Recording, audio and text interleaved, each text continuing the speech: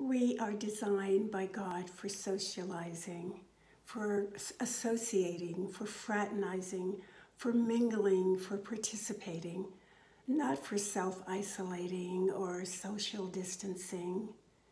Handshaking, hugs, and touching, it's almost anathema. We are relational beings. One of the most important parts of our human existence is the need for physical touch. There are scientifically proven benefits of touch. It results in mental and physical health. Physical touch increases levels of two neurotransmitters that help regulate our mood, as well as help our bodies reduce social anxiety and stress. Physical touch also boosts our immune system and lowers our blood pressure. Hugs and hand-holding can increase our happiness and longevity. Touch inspires positive thinking and expands trust. So clearly, it is not God's will that we be deprived of this essential human need. Many of Jesus' miracles involve touching.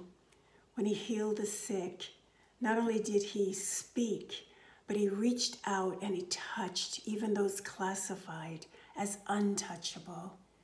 In Luke 5, verses 12 through 16, Jesus reached out and touched the leper, and instantly the sores were healed and his skin became smooth.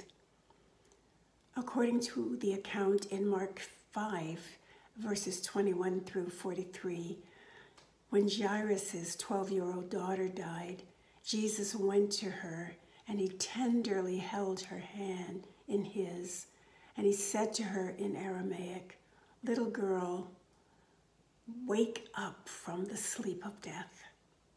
You see, Jesus is tactile. He demonstrated the benefit and necessity of touch. Many who are isolated today are deprived of the human touch.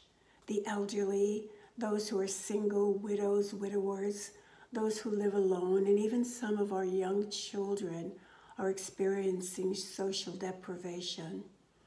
These precious souls are feeling the sting of isolation, which can result in depression and loneliness.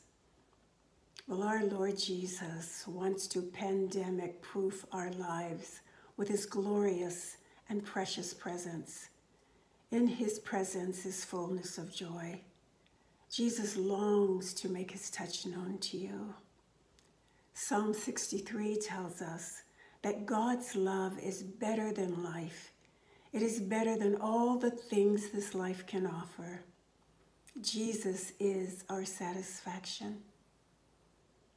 Dr. Brian Simmons expresses in his devotional, The Divine Romance, the desire of God's heart.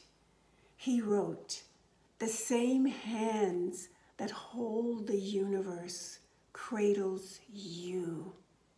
His touch is undeniable. With compassion, he reaches for you and he draws you near." When Jesus comes close, everything changes. So take hold of the unchangeable one. Embrace the oneness we have in him. Christ incarnate in you, Christ incarnate in me is enough. Nothing else is constant.